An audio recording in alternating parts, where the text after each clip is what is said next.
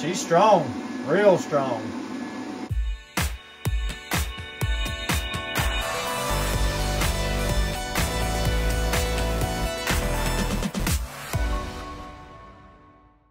Hey everybody, hope y'all doing well today. Got another battery review video for you today.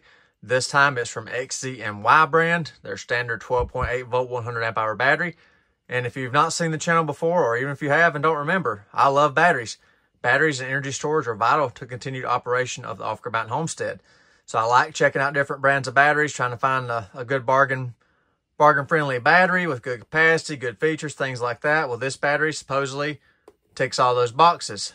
So this is a standard Group 31 size case, with mostly standard. It's about a ½ inch shorter than a standard Group 31 12 volt lead acid battery, deep cycle fuse to that size case. It's got 2 carry handles on the top, plastic carry handles instead of a strap, so I like that. It was also packaged very well. I always like to see a battery packaged good. That to me means the company takes pride in their product. So you can see this particular box right here with foam for the XZNY had close to 2 inches of foam all the way around the battery. Came with a manual. It came with short and long terminal bolts. Very nice to get extras.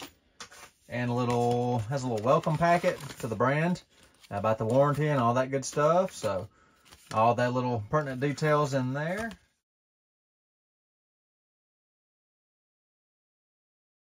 I'm gonna open this one up today for you. So I know y'all like seeing them tore apart, see how the internal build is on them.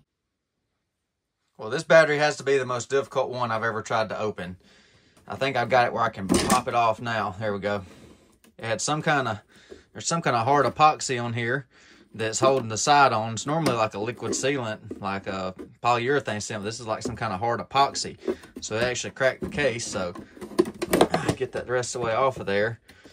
And you can see the epoxy fiberglass rosin or something, whatever is right there, made it very difficult to open. So an A+ on the case construction. So let's investigate further into the XZNY battery. All right, got silicone cable. I'll look at the gauge on that in just a second. Let's see if anything catches my eye first opening it. I do notice this BMS looks very familiar. It looks like a JBD BMS. Let me zoom in for you. It is a JBD model number, but it's branded XZNY, so that tells me this is a JBD BMS, probably custom program, custom settings made for XZNY battery. It's a common port BMS, which means the charging and discharging are handled on the same ports. There's no additional ports for charge port or discharge. It's charging and discharging on the same side of the BMS. Looks well put together, bolted connections right there. Got prismatic cells in there, foam around everything. Probably glued down seriously in the bottom the way the rest of it was constructed. I see nothing pinched. Got nice epoxy board on top of the cells. What gauge is that? 6 gauge, 200 degrees silicone jacket on that side.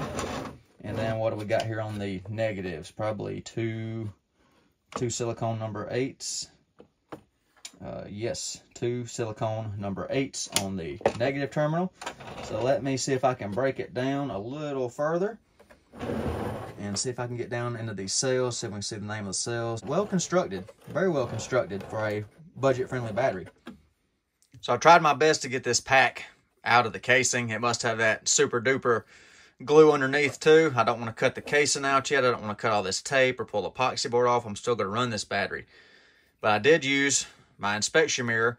So I looked underneath here. I tried to get it on camera. I shined the flashlight down and looked at all the cells, looked at the bus bars underneath, everything like that. These cells are branded XZNY cells. They got XZNY stickers down at the center of each cell. Looks very similar to a GFB cell. So I don't know if GFB is custom contracted out to XZNY to make the cells for this pack under XZNY's custom specs, how that works. But very, very similar appearance to a GFB branded cell. Now, another thing I noticed under here, it's got laser welded bus bars all the way down. So nice looking welds from looking at it with the mirror. I didn't see any splatter, no big globs of nothing. And then the balance leads, which of course, if you notice this, they are wrapped with a wire loom going underneath to protect them in this section right here. and the balance leads are bolted to the center of the bus bars with a star washer and all that good stuff. So great construction. And then the 2 thermal switches, one goes down to the battery here, and I use an inspection mirror on this one on the side of the cell. It is 60 degrees C thermal switch, so there's your high temp protection on the cells. And this joint right here, this connection, is another thermal switch. It runs up under the aluminum heat sink on this BMS, and it sits in the middle of the printed circuit board, so that's your high temp for the circuit board too. So it's got high temp, and just for reference, if you had a low temp on this, it'd be actual sensor, not a thermal switch for low temp on this BMS. It's an option.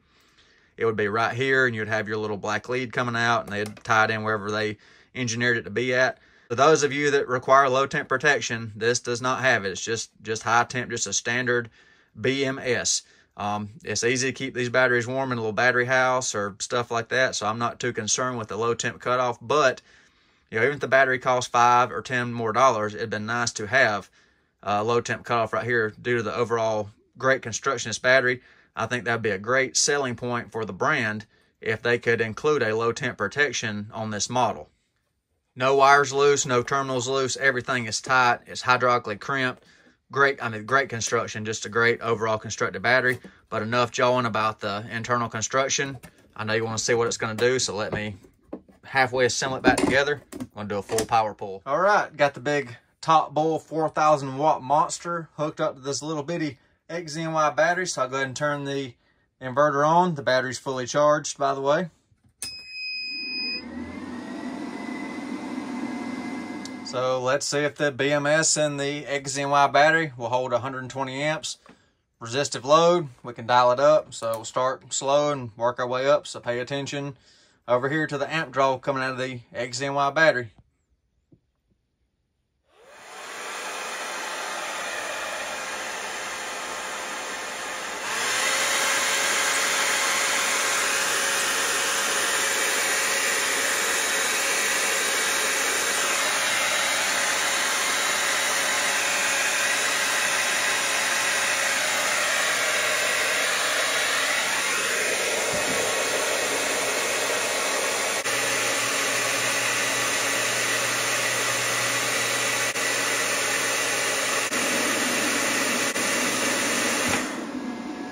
All right, that's 10 minutes according to the camera viewfinder.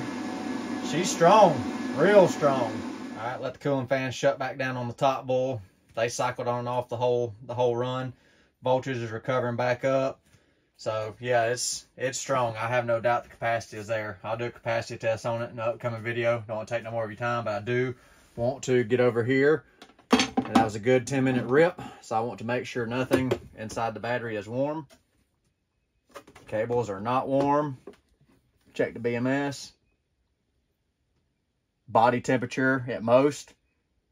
Yeah, everything's around body temperature. So, you know, ambient, a little warmer than ambient, but not warmer than body temp. So that's a good 10-minute rip at full, a little bit over full rated capacity on it. So looks like she's going to be a ripper. So far, a great little battery. I'll continue testing it. XZNY done a good job assembling this, and it appears to have good components. If I had to nitpick something, of course, you know, we got the low temp. You know, if they'd add the low temp in, that'd make it, you know, double thumbs up for real. And maybe a smaller case, maybe a Group 24. If I was going to nitpick, maybe shrink it down, which they do have a mini version out. So maybe that's what they did with the new mini models. So, yeah, I'll keep running it, keep testing. Anything comes up, I'll let you know. I have to get busy fixing all this plastic, get it reassembled so I can run it and keep you updated on it. Appreciate y'all watching Awkward Man Homestead. Thank you so much. I hope I earned a like from you today. Please hit that like button if I earned it. Questions, put it in the comments. If you're not subscribed, we've got a description. Until next time, I bet I heard the grid don't go. You have a good day.